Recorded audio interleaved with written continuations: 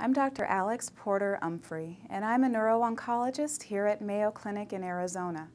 As a board-certified neurologist, I also have subspecialty training in neuro-oncology.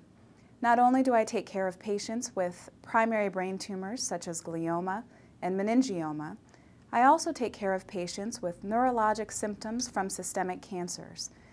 These things may be brain metastases, strokes, seizures, cranial nerve dysfunction, or even peripheral neuropathy. I often see patients who've had some sort of neurologic symptom, prompting their local physician to perform an MRI or a CT scan of the brain. Once an abnormality is found, I take a thorough history and do a thorough neurologic examination and determine the next best step. We may require further imaging to be reviewed by our neuroradiologist here at Mayo Clinic in Arizona, or else I may make a referral on to one of our neurosurgeons to obtain a tissue diagnosis. This may be something less invasive, such as a biopsy under stereotactic guidance, or it may even require surgical resection of the abnormality seen on the imaging. Once tissue is obtained, it's reviewed by our pathologists, along with our neuropathologists at Mayo Clinic in Rochester, Minnesota.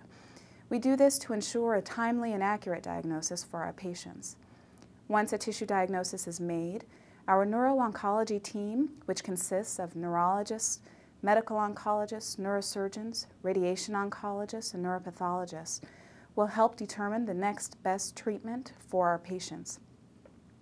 This may require chemotherapy, radiation, a combination of both, or just observation with follow-up imaging.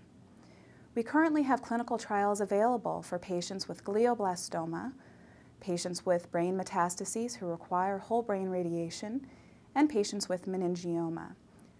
For further details regarding our clinical trials, please refer to our website.